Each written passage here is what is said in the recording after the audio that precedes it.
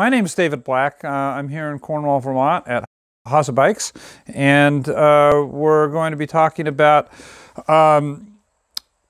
what an individual might think of when they're looking for a trike or a recumbent bike. And so the easiest one for me is the Hase TRIGO. Is a great entry-level starter bike that has a lot of flexibility in fitting and comfort and adjustability to the broadest range of riders that I can think of. So if somebody came to me and said, I want a trike, I would say, well, what kind of riding are you going to be doing? And I at the same time I'm looking at, where are you? Are you in the Colorado mountains, or are you down in Phoenix, Arizona, where it's flatter? So that would kind of tell us what kind of gearing we might think about. Also, what kind of terrain we're riding on. Are you going to be riding on rails and trails? That's a point where we're going to want, maybe a little more comfort, a little wider tire. You can go to a lower seating position on a rail and trail, but if you're on the city streets, you might want to be at a higher position where you can be seen and see what's going on around you. Has got a great range of steering. It's probably, typically quite a bit more than any other type of recumbent bike. So whether you're pedaling at a walking pace and navigating through boardwalk traffic or sidewalk traffic, you can kind of do that. You can pedal at a walking pace and go with people. The TRIGO, as an example, is going to give you an easy on and off positioning, a lot of range of adjustability, forward and backward recline.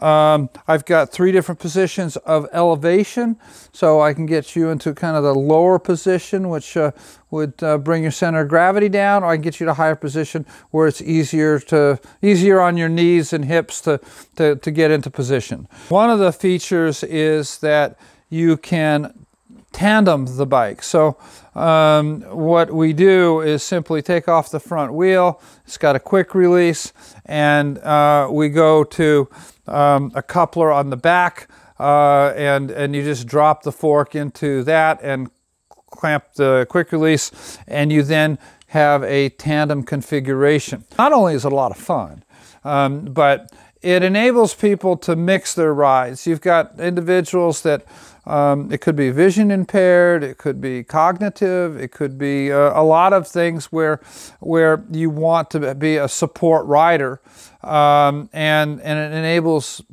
a bike to be able to allow for that. So you have a level of independence, but you've got a level of support that you can provide at the same time. We have the ability to customize pretty much like nobody else. So if if an individual has had a stroke, or I have an amputee, we can accommodate that. We can fit you. It also enables people, if you're doing commuting or just leisure bike path riding, it suits the bill. But generally speaking, the individuals that are looking for recumbent trikes are wanting to be comfortable and ride. They're wanting to stay active on a variety of terrain, and they're going to want to be able to get in and out of the bike and adjust it to their comfort. So having that flexibility is really critical. You can transport it within a vehicle just by laying the seats down and slipping in. There are also a number of racks today that you can mount 1 or 2 trikes on, or a trike and a combination of other bikes. The other thing with a Delta trike that we have anyway is that you can stand it up on its end. So you stand the front, pick up the front wheel, stand it up straight, and it takes up very little space.